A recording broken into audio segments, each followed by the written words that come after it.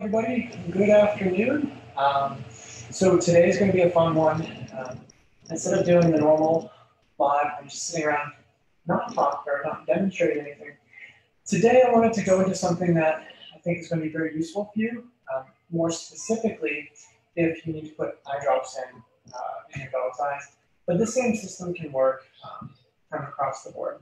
So Rosa is actually wearing a cone the vast majority of the time because she injured her eye out in the yard running in the backyard. We've got like shrubs and stuff and bushes, whatever. And she took a branch to the eye, and it's not horrible in the sense that she's not not really bad enough where she needs eye drops quite regularly.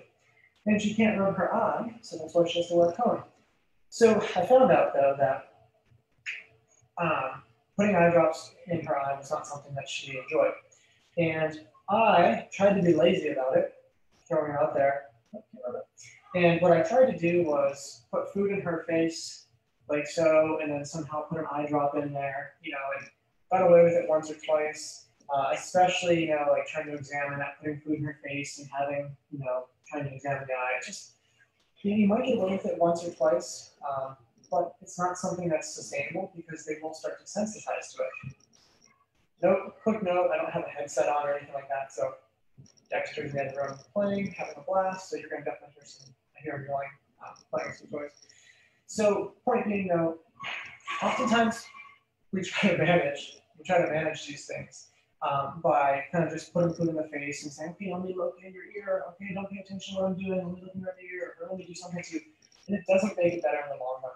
So what I did was I decided to do a little training with Rosa and actually get her to stay for her eye drops. Again, I've got 3 sets of things that I have to do today. It is time for her and her eye drops put in.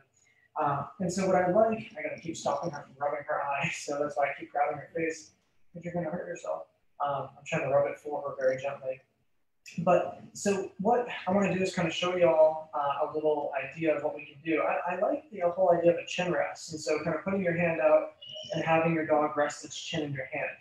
And it's something that you can teach your dog. And the idea is what I would like from her in the long run is I'd like to be able to have her put her chin on my hand and for me to kind of pull back her eye and stick a drop in there. So that's what I'd like to do, kind of like I just did there minus the drop.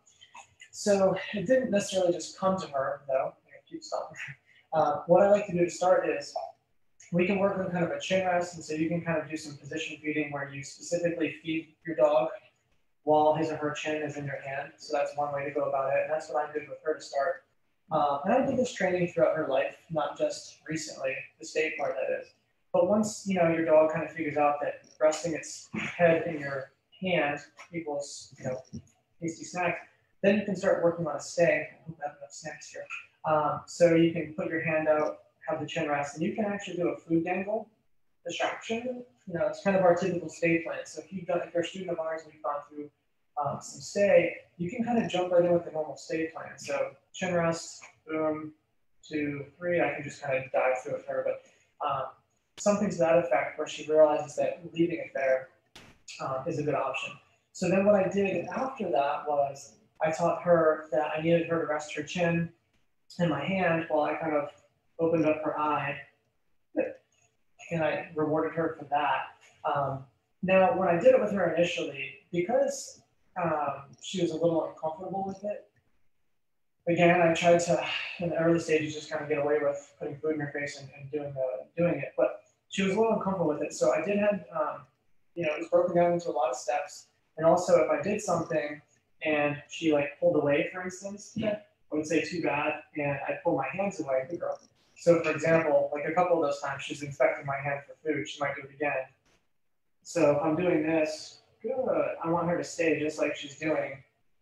And this was not easy for her initially. So the idea though is if you stay, she wants to rub that eye so bad. If you stay, you get something good. Now the other thing too is, what does the eye drop bottle predict? So in a dog's mind, as soon as they see this and they see us coming out their face, if they've learned that this predicts something they don't like, then they will learn to avoid it. So I've turned it into, for her, into something that she does enjoy. So you can start with the cap off, but basically, keep going. Get the chin rest going. Then I would stick it right above her eye, kind of pry her eye open. I'm going to try to switch angles here too, so that way you all get a better angle. Can you turn a little bit? There you go. So, chin here, this goes right here, and right above, good. And that's the whole idea. Now again, this is something I had to build up to. So initially with her, it was something along the lines of, we had this going, I'd go, good. And I'd reward her for just a quick one. And I'd like to get about 5 in a row successfully, so good. And it's really not that hard when you're doing it that quickly. For her, I mean, I was able to accomplish this relatively fast. And what I mean by that is going through a quick little training plan. Within like 5 minutes, I was able to get her to let me put the drops in without having to like physically, hold her or something like that. And then this morning or yesterday morning when I put drops in, I didn't have to go through any sort of warm-ups. I was able just to go with the final step, which was having her stay still. Come on, water, go ahead. What? Not that she understands what I'm saying, but I can tell she wants water. So I was able to get to the kind of the final step. Try to get to the final step. I didn't even have to warm her up, which was cool. So I was able to walk right up to her, boom, boom, drop in, and feed her. So whenever she's done drinking, I'm going to go to that step. I've got a couple drops I have to put in here. One is a gel. Down. Good. One is a gel, so I actually have to stick that one on my finger because I cannot get that in her eye. It doesn't drip out, it kind of just curls and all that. But so my last step though, before actually doing it, was I have bottle in hand. I've got her doing this. I stick this right above here, and I've got my one finger is kind of prying her eye open because I mean she's not like voluntarily keeping her eye open. It's just like default she's closing it, so I do have to spread her eye open, and then we put a drop in. So I'm gonna go for that now. So I guess I have to move my hand around this way. Good. So I get the drop in. I'm gonna give her a little jackpot. I'm gonna do another one because it missed a little bit, so it actually dripped on her arm. So like this, like this. I have to use my thumb to pry it open. Good girl. And in, and then I give her a little jackpot for that because I want her to know that, actually allowing it to happen equals a big, big payout. And in the early stages, I had to give a very, very, very big payout, meaning I had like the cookie jar, big, tasty peanut butter filled pretzels. She got all that for it. Now it's a lot easier for her. I still have to kind of pry her eye open because again, it's injured, so she by default wants to keep it shut. So I've got one in, and this is kind of a little crash course, but if we summarize again, like first step is like teaching the chin rest and rewarding her for that. The second step is adding in like abstraction, so chin rest plus teaching her how to stay for it. And then I kind of, because I'd already taught her that stuff, I went into kind of chin rest with having her stay with the bottle above her eye. That was really, really hard for her because again, the bottle had already predicted something falling into her eye. So that step was with the cap on, boom, boom, boom. So that was that, I fed. And then with the cap off, same kind of thing, not that she can tell the difference, but or maybe she can, I don't know. But so then boom, drop it in, and then fed her heavily for that. And there's a mild, it's not, there's a little bit of restraint involved because I have to like position my hands to actually open that eye.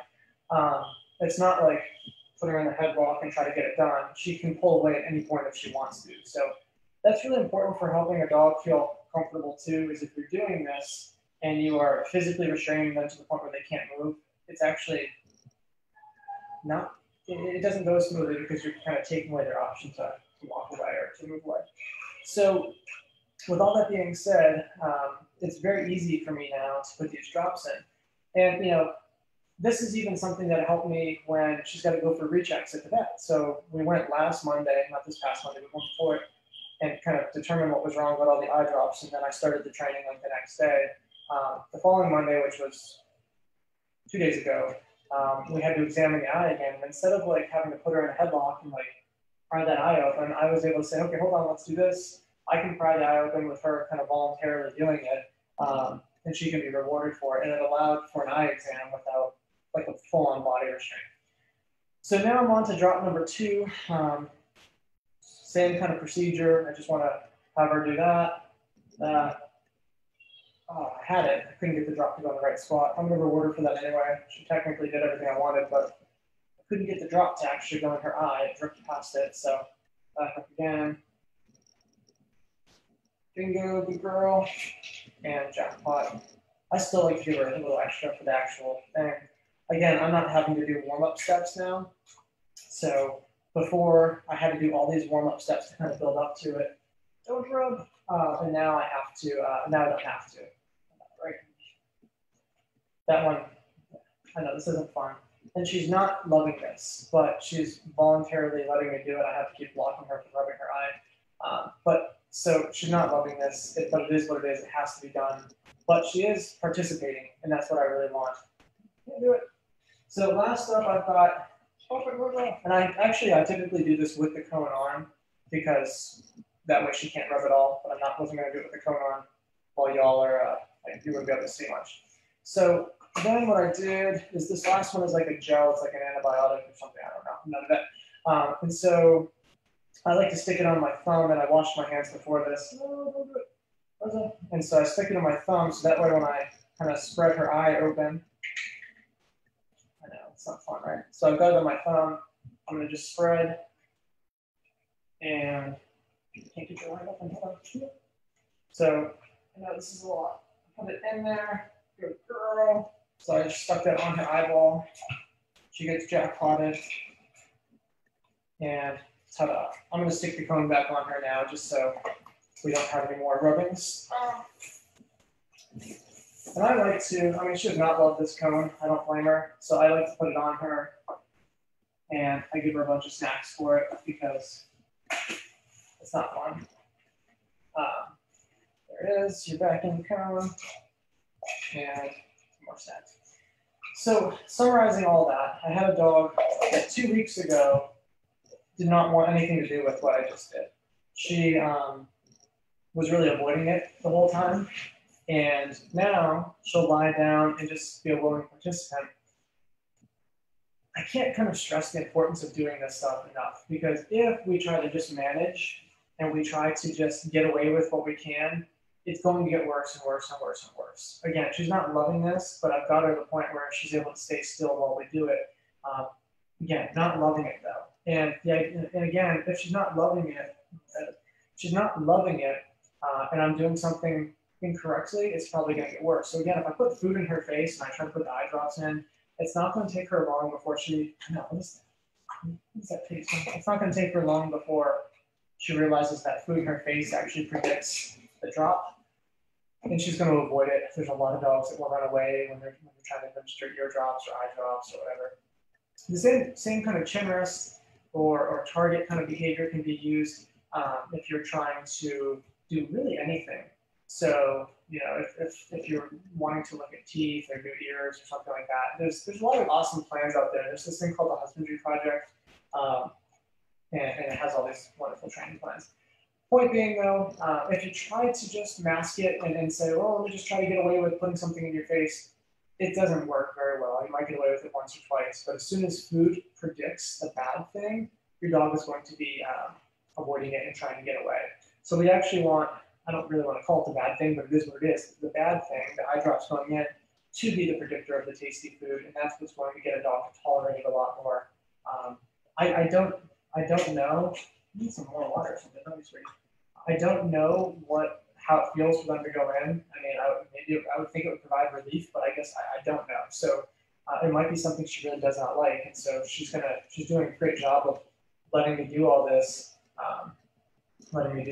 So point being, if you need help with this kind of stuff, it's actually really doable. Rosa also really disliked having her nails done, and kind of a similar things. We get them to voluntarily participate, which is really cool. And you kind of just follow a plan where it's step by step. That's something I help with clients and all that. So feel free to reach out if you need help with anything like this. Again, if you try to just mask it, sometimes you get away with it. You put some food in their face, and I let you do an eye drop once or twice, but sooner or later they're going to catch on. So if you need, work on stay. If you don't have any stay, like if your dog has never been taught to stay, we do have our digital course that has the whole stay plan built in. We can leak it self-paced. So that's a great way to do it. Or if you've already worked on stay in like a basic class with us, and you know the plans where we're doing food angles and everything, that's a great starting point. So stick your hand out, you almost really going to lure your dog's face into the spot. I don't know if she's even noticeable. I can't do this, but put it in the spot and then feed. And so therefore they start to learn, oh, if I put my chin on this hand, it equals good stuff for me. And then in turn, you can start teaching stay in that position, and then you can start adding in other distractions like hand over head and crying, opening eye and all that, bottle above head. So that was something that, again, I was able to accomplish in like 5 minutes with her because she had prior training. For a brand new dog, I don't expect that it's going to be that quick. You might have to sit down for 10 or 15 minutes. So I would also recommend not waiting. So the fact that I did some chin rest practice with her throughout her life made this very, very easy. So if it was brand new and I need to put eye drops in right now, you might have to just manage the first time and hopefully you get away with it. But if you got to give eye drops later in the day, I would highly recommend sitting down, working on a stay exercise, and incorporating the eye drops as part of the distraction to it. That will save you in the long run. And again, now, and this took me a while because I'm doing a video and showing all these steps, but tonight when either myself or Kelly has to give her eye drops, we can just walk right up, boom, boom, drop, treat, boom, boom, drop, and we can get it all done in like 30 seconds. And that will only be the 2 drops because she gets the 3 once a day. But nonetheless, think of that. Put some time into it. It doesn't take long, but be proactive. Start working on this now. You might even have, if you wear like contact lenses or something, you might already have like little bottles of saline or something. I'm not telling you to put it in your dog's eye. That's not my job to do. But nonetheless, you could walk up with the bottle and practice a plan where you're incorporating that into. So that's not so scary, is it? All right, that's all I got for y'all today. If you have any questions, I might even do like a nails one next, where it's basically, I like to use downstay for a lot of these things. So for nails, I teach a downstay, and then what I do is incorporate, getting the nails in as sort of like a distraction to the stay. So thanks for watching. I hope you all have a good rest of your week. Have a good holiday, stay safe, and take care. Bye.